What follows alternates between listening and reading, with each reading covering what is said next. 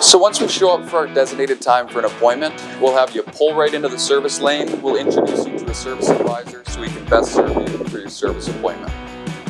So as soon as we have the vehicle inside, we'll have you leave the keys inside and we'll bring you over to a podium and get you checked in with one of our certified service advisors. Once all the details are sorted and everything is walked through with the appointment, we can either get you set up in the waiting room in our customer lounge or we can get you a shuttle ride home.